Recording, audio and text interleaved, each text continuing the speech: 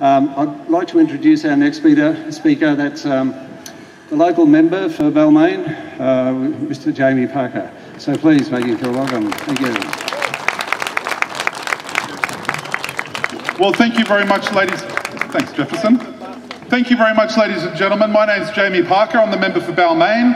I'm absolutely delighted to be here to see so many of you join with us to talk about WestCONnex and tell the truth about WestCONnex. Before I start, I want to acknowledge the traditional owners of the land, the Gadigal Wongal people of the Eora Nation, and pay my respects to their elders past and present, and ask you to have a think about this quote, because today I'm starting my speech with a quote, and I want you to think about who may have said this quote and what do you think it means. And this person said, quote, "Members of Parliament should examine their conscience and consider how they would feel if their children or the children of loved ones were exposed to this level of fumes every day and they were part of a government that could have put in place measures to reduce the impact of the fumes. It's not too late," this person said. "The government can still ensure that filtration is possible." There you go. The quote was so good, we blew up the PA. So I'll just talk you through this. It says, members of Parliament should examine their conscience and consider how they would feel if their children or the children of their loved ones were exposed to this level of fumes every day and they were part of a government that could have put in place measures to reduce the impact of the fumes. It's not too late, this person said. The government can still ensure that filtration is a possibility. World's best practice is to filter tunnel stacks. Why won't they, talking about the government, allow people to sleep at night knowing that their children aren't inhaling toxins that could jeopardise their health now or in the future? Now, who do you think said that? Gladys Berejiklian, and she was talking about Labor's unfiltered smokestacks, and here we are, 9 years later, with neither Labor nor the Coalition committing to filter stacks. And that demonstrates the extent to which those that are backing WestCONnex, the lobbyists in particular, people like Nick Greiner, who came up with the original proposal for WestCONnex, who's now an advisor to Transurban, are driving the agenda, the motorway agenda, here in New South Wales. And so the Premier asked people back in 2009, those MPs, to consider their conscience, and we're saying today, Gladys, where is your conscience? Where are your principles? And where is your commitment to the health of our community? I want to also take a moment to talk a little bit about Stage 3. As you know, Stage 1 and Stage 2 have been progressing and had approval. Stage 3 is the stage in this area connecting Haberfield to the interchange of Rozelle and then around to St Peters. And this project has not received approval. It's undergone an EIS, and that EIS had over 13,000 objections from the local community. And what was the outcome that the government put together? They said, well, actually, we've got to make it worse. They added additional impacts in our community, taking 2,500 square metres of this park for a retention basin, and also proposing to take the White Bay Power Station for a staging site for all their vehicles and all of their construction facilities. So they're making it even worse here in our local community when it comes to WestCONnex. And the reason why they're pushing so hard and they're so desperate is because WestCONnex is failing. As you know, they're trying to sell WestCONnex, the Sydney Motorway Corporation. They're trying to sell 51% of it to the private sector. But we know investors are very cautious. And why are they cautious? Because the Lane Cove Tunnel went into administration.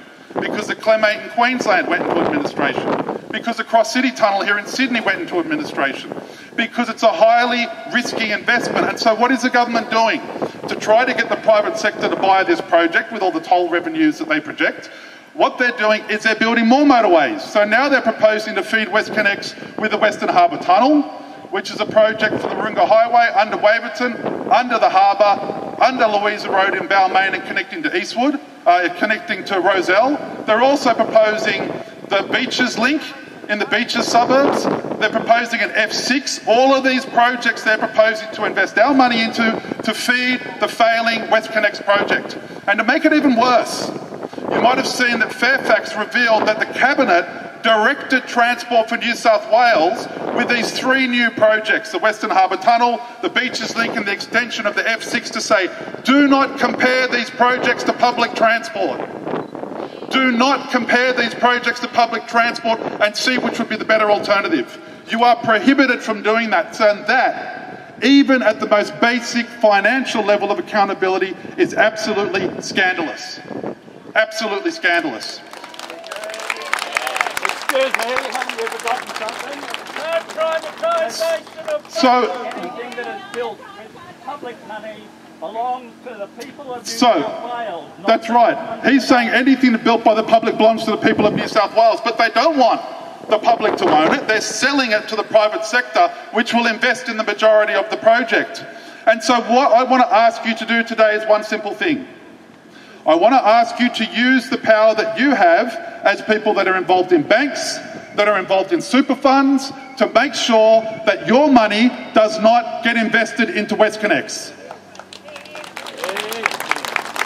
Because we've been forcing and pressing the government, and we've had some wins. People say to me, can we win this? It just seems so impossible. But I want you to remember that the original WestCONnex proposal had another tunnel.